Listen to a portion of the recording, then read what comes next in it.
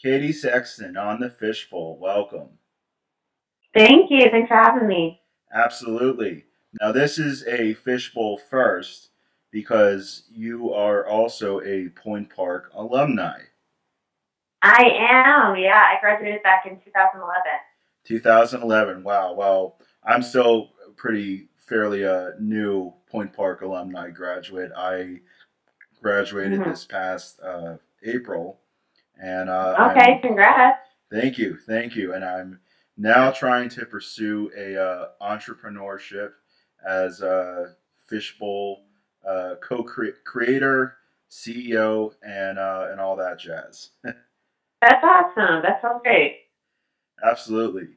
Well, I like to start off my interviews with asking my interviewees, um, what got you interested in, well, I guess theater slash film.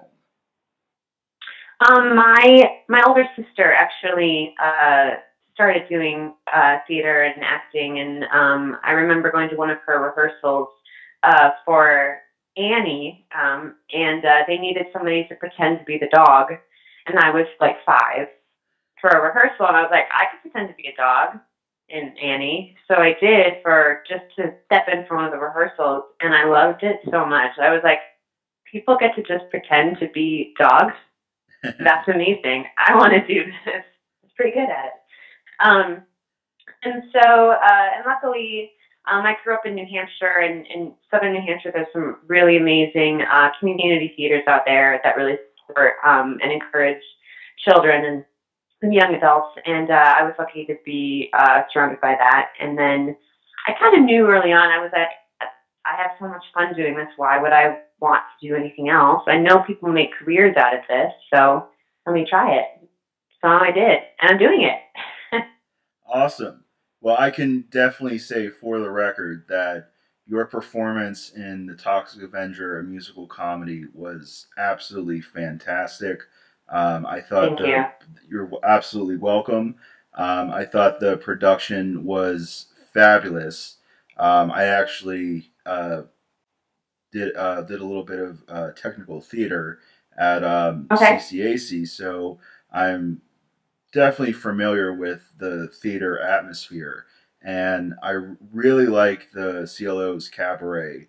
I think it's a little Mhm. more risque than, uh, I guess, your normal theater productions, and I really enjoyed the Toxic Avenger musical comedy. I thought the Thank ripping you. off Thank of you so much. Yeah. absolutely the ripping off of limbs, the gore, the crude, perverted humor, all right up my It's alley. just absurd. Yeah. It's just the whole thing is so absurd. Um, and it's been really fun to kind of live in that world where like everything is so highly stylized and so highly comedic and comic book like. I mean, it's based on a comic book um, that was then made into a 1980s film. And then the musical is written based on the film, but the storyline is definitely a bit different.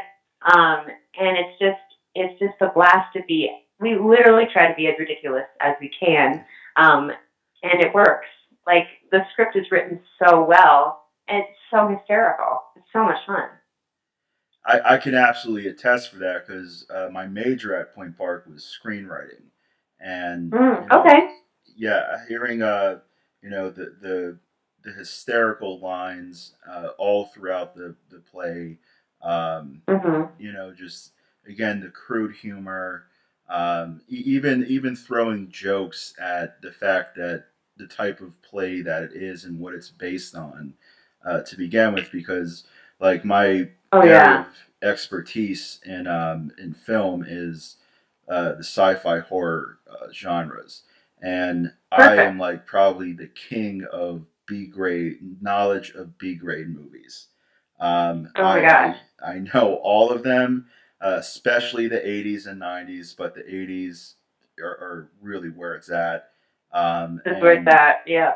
Mhm. I've seen I guess what did they make 4 or 5 Toxic Avenger movies in the actual series that Yeah, exists. I haven't seen all of them. I just saw like the very first one. Um, and but I honestly I loved it. It's much like our show. It's so absurd. Sometimes it takes itself seriously, and then other times it literally is laughing at itself. It's so interesting, and I love it for that. Like it's so weird, but it's so great. Right, right. I mean, I guess that was the thing about the '80s. I mean, it had some really wacky ideas with doing various different genres of horror films. I mean, you Yeah, had like the supernatural stuff, you had the monster movie stuff, you had the slasher movie stuff. I mean, it was yeah, werewolves, vampires, zombies. It was all there in the '80s, and I kind of feel bad that like we've kind of strayed away from doing monster stuff, doing more of the B yeah. grade fashion. I mean, B grade Mhm. movies are highly underrated because I kind of like B grade movies more than A grade movies because I think there's more originality to them. There's There's more more artistry to them too. I mean, like, exactly, because you don't have all these producers telling you, trying to make money off of it. It's really just, you know, people seeing how weird or how creative that they can get with a certain storyline or a certain character, and how far can we go? And they can go as far as they want. They don't have producers breathing down their neck to like, you know, try and mold it into something that it's not. It can just be ridiculous or as scary as it wants to be. exactly. On that topic, what are some of your favorite B grade movies? You know, I don't watch a lot of B grade movies, but the horror movies that I remember growing up that were very scary. I wouldn't consider The Fly a B grade movie. The Fly was pretty. Do you consider that a B grade movie? Um, I It's it's more mainstream. It's kind of crazy, but that was more mainstream. it was more mainstream, but I would throw it in the B grade mainstream movies because Okay. David Cronenberg wrote and directed it, and Hmm. I'm not sure if you're familiar with Cronenberg, but definitely in the '70s and '80s, that guy was out there. Probably like the Yeah. psychedelic sci-fi horror movie director. He had Mhm. a series of movies. One of them that I is probably like up there in my top favorite sci-fi horror movies of all time. Actually starred James Woods and Debbie Harry, and it was called Mhm. Videodrome. And Oh, I've heard that. yeah, that's Yeah. definitely B grade. But talk about like some wild concepts and Yeah. even wilder like practical effects. Mhm. You know what? One of my I don't know if you knew this, but one of my instructors at Point Park is still there. His name is John Amplis. He was in Martin, he was in Marvin. Yeah, the Marvin movies. Martin, yeah, Martin, not Marvin. Yeah, Martin. And I've seen a few of those just because he was my teacher. But you know what? I mean, I always think about like Hellraiser. Like I always have very graphic images from like Hellraiser growing up and how like dark and weird, and I didn't understand what was happening because I was too young and I didn't understand why everybody looked the way they did. But I remember it being so scary and so weird. it's interesting you bring up Hellraiser and being a acting theater major. Clive Barker made his claim to fame with Hellraiser 1 and 2. And Mhm. the actors that Clive Barker chose to portray those characters, Doug Bradley is the guy who plays Pinhead, the Uh huh. signature Cenobite. And Yes. all the main actors, minus Kirsty's dad in the first one, are all actually like theater, Shakespeare, English trained stage Mm, actors. And he wanted that makes a, sense. yeah, he wanted a certain vision for those movies in a certain style of acting. Mhm. And Doug Bradley, I forget who played the evil, mom, um, Right. stepmother. But all those actors were theater trained, Shakespeare theater trained, and that's Mhm. why they Mhm. put on such a strong performance in Hellraiser 1 and 2. Yeah, they're like from another world. Yeah, Like yeah, like style wise, and I mean obviously in the movie, but their style is totally different than what's really happened, like than the other film actors. But yeah, that's a powerful movie. Those movies are really really powerful. definitely. Well, if you are a Pinhead fan, I'm not sure what you're doing this Saturday night, but at the Hollywood Theater out in Dormont, Doug Bradley is actually going to be making an appearance for. Forget what movie they're showing, but he's going to be doing like a hosting the event and doing like a Halloween kickoff type thing. No way, that's crazy. That's pretty cool. I do know my good friend Maggie Carr is obsessed with Hellraiser, so I'll definitely have to tell her about that. That's amazing. Yeah, he's a pretty cool guy. I've met Doug Bradley, I guess like 4 times now, and Cool. each time he's a pretty cool guy to talk to. Hopefully, That's we'll get him awesome. on the fishbowl not too long. That's amazing. That's so great. Definitely. So, what is next for Katie Sexton as far as acting theater productions go? Well, so I'm right now. I'm actually living in New York City. I'm only in town for this show. Okay. So I've been living in New York City for the past 5 years after I graduated from Point Park. And I've been like kind of traveling around doing different regional productions but what's next is I don't know. And that's kind of the life of an actor. You there's a short time where you get to enjoy, like, okay, I have a job and like don't have to worry about what's coming next. But then as that job starts to run out, you have to kind of go, okay, I need to start figuring out what's next. And the goal is always to kind of jump back, to back productions. I'm gonna still audition for stuff in Pittsburgh because I love it, just to see if I can extend my stay here at all. And then if that doesn't happen, then I'll go back up to New York and keep trying it out up there. Awesome. Now, Mhm. do you want to try to aim more for theater productions, or do you want to try and eventually get into film? I'm actually in the process of doing more, dipping my toes into more film and television, because I was always kind of intimidated by it. Um, but I am really starting to love it. I really love comedy in general. So um, I would love to do I would love to do a funny part on a series somewhere. I mean, that would be amazing.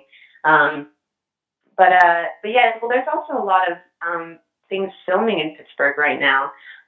There's Mindhunter, I think it's called Downward Dog, another series, and so I've been on set just a little bit with Mindhunter, and it's already been amazing just being on a big professional set and seeing how tight you need to run that set. And but what I guess I'm saying is that I'm definitely still learning. Like I'm definitely not a pro or as good at set life and how that all works and the acting that comes with TV and film as I am with theater. So but I'm really excited about it, and I never really considered it until recently. So film and TV is definitely in the future, and I could do a horror movie. I'd love to do a horror movie. It'd be great horror film.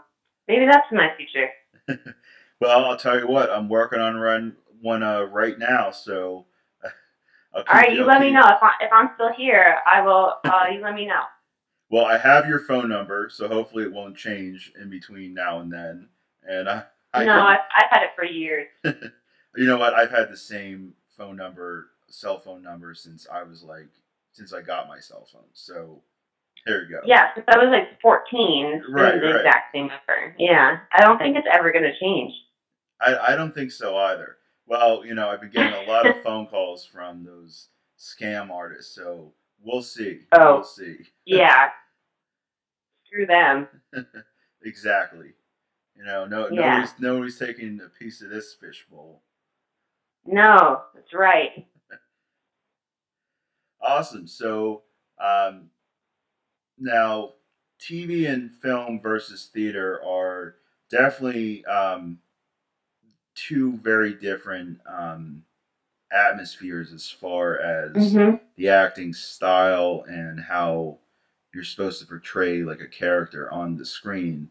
Would you Yeah. say film and television is a little easier, or would you say theater productions are a little more on the easy You know, side? it's just a different muscle. It's just you're using a totally different muscle. It's like with film and TV.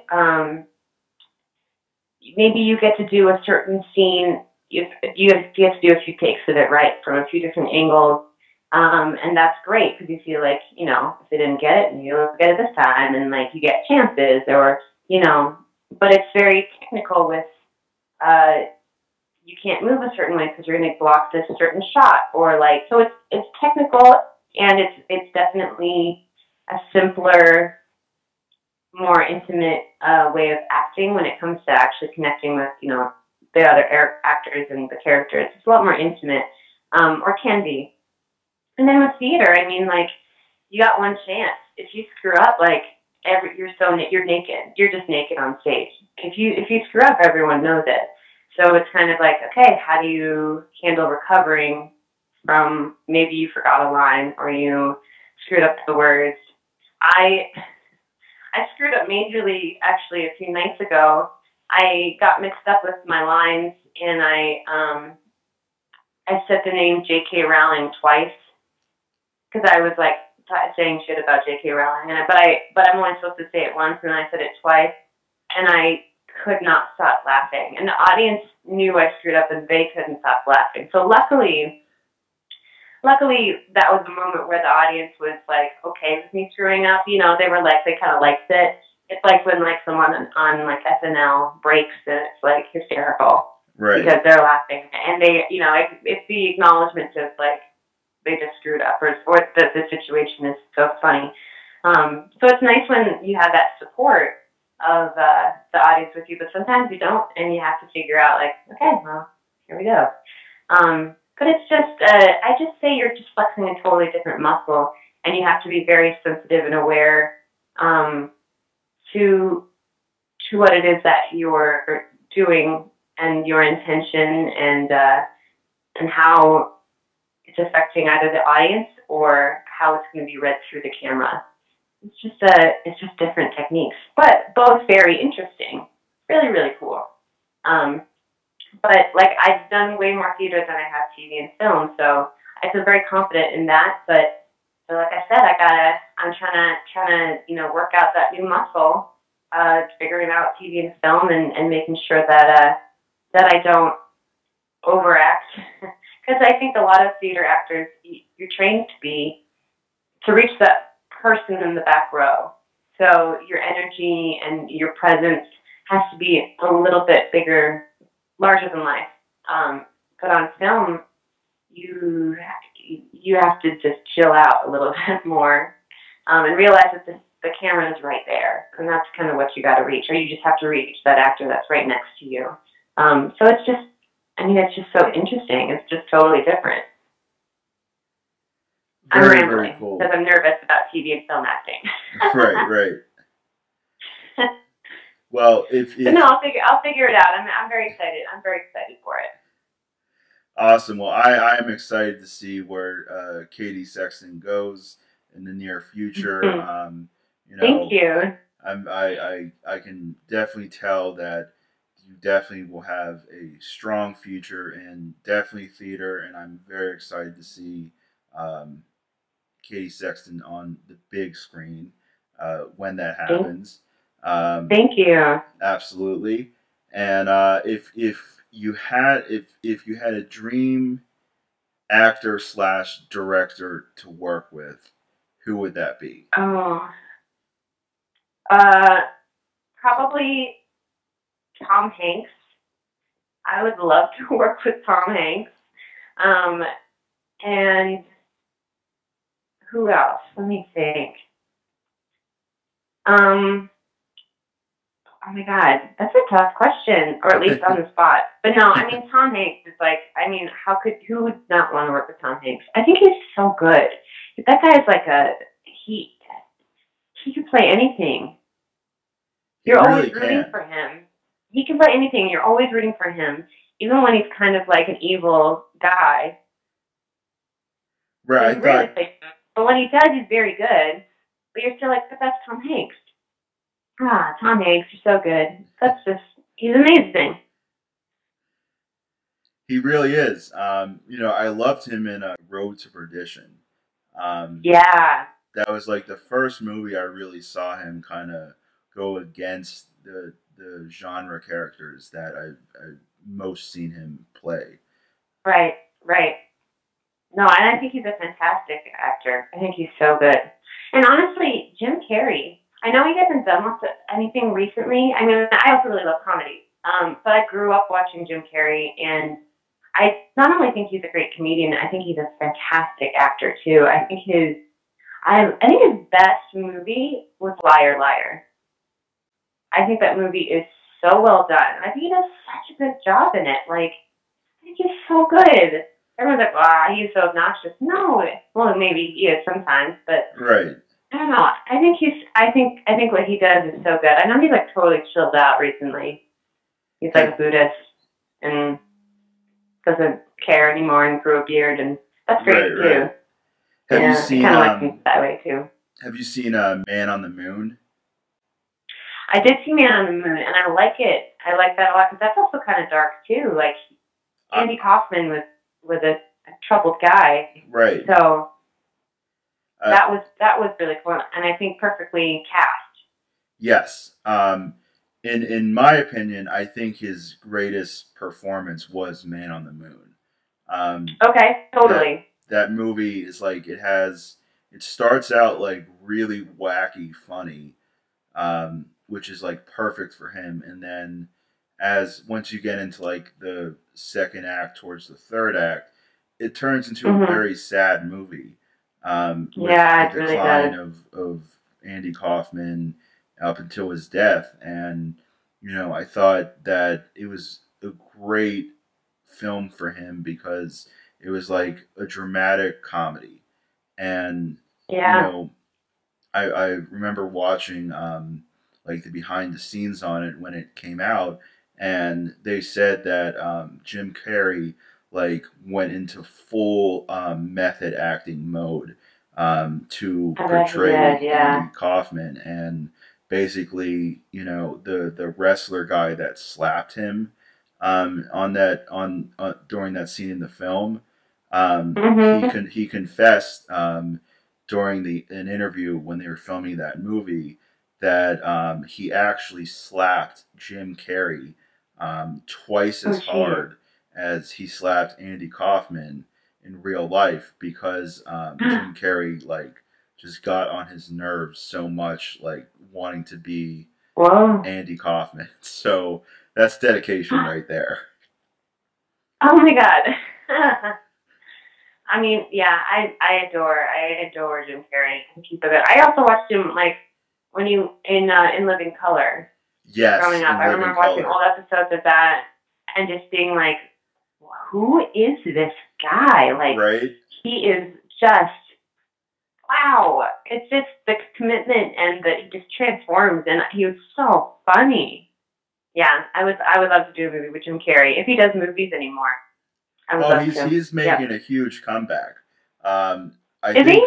think well, the last couple years, I mean, he did Dumb and Dumber 2, which was like Oh, his that's right. first crazy character that he played in years, Right. which was hysterical. It wasn't as funny as the first, but it was definitely hysterical. Um, and then he had that short cameo in Kick Ass 2. And I think Oh, he has really? a, yeah, he was a, what the heck was his name? he was like the crazy ex-mob enforcer that his character got killed pretty early on, but he was like the Mhm. return of crazy Jim Carrey. And then I think he Awesome. has a Good. movie coming out at the end of this year, which is not a comedy. It's more like a drama thriller. And then I think he has a movie coming Oh. out next year that I forget what it's called, but I think the basic plot scenario is that it's like a bunch of cannibals in a small Texas town. Jesus. That should be the return of crazy Jim Carrey. Oh my God. I can't wait. I But cannot wait. on the fact that we're now getting into Halloween and still on Jim Carrey, I have to just tell this brief little story. When I've always been into Halloween, thus my Mhm. obsession with horror and sci-fi movies. Um, but I would come home after school every day during the week in middle school, and FX at the time would have like a 2 hour run of In Living Color repeats, and I remember loving Jim Carrey on that show so much, especially with the crazy character that he played, Fire Marshal Bill Baxter, Oh my God. and It's his best. that It's was his the best best, one. right? It's the best thing he's ever done. It's the Right, best thing he's ever done. right. And Yeah. I decided for Halloween one year that I was going to go as Fire Marshal Bill Baxter. And, Okay. that show had already been canceled for like a good couple years by the time I was doing this.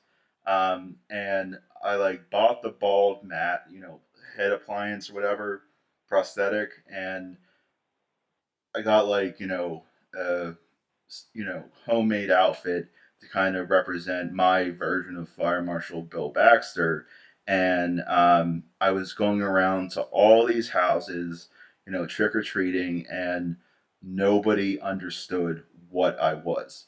They all kept saying, No. "Are you Vester from the Adams Family?" And I'm like, Oh, "No, right. God damn it, I'm Fire Marshal Bill Baxter. Don't you Don't you watch In Living know? Color?" I don't think a lot of people watched In Living Color. I think whoever watched In Living Color only watched the reruns that after they were canceled. And Right, I think that's how people know it was from the reruns, not from the when it actually aired. That's what right, I think. right. So But that's amazing. amazing, amazing. But now Jim Carrey is who he is, and everybody knows him as Ace Ventura. And I actually talk about this with my coworkers because they're like around my age, a little older, um, and we all talk about the Jim Carrey effect, which is basically like 100 years from now, people are going to be quoting Jim Carrey lines and not know that it's Jim Carrey who originally said it. It's going to be like he's Oh, going to be like the absolutely. Charlie Chaplin. Oh, yeah. He's brilliant. He's brilliant. He's Absolutely, crazy, but he's brilliant. absolutely. Yeah. Yeah, I believe in that. I believe in that very much so. People are going to be talking out of their butts and they don't know why. Right, right. They'll be saying, "Alrighty then." That's amazing. I totally believe that.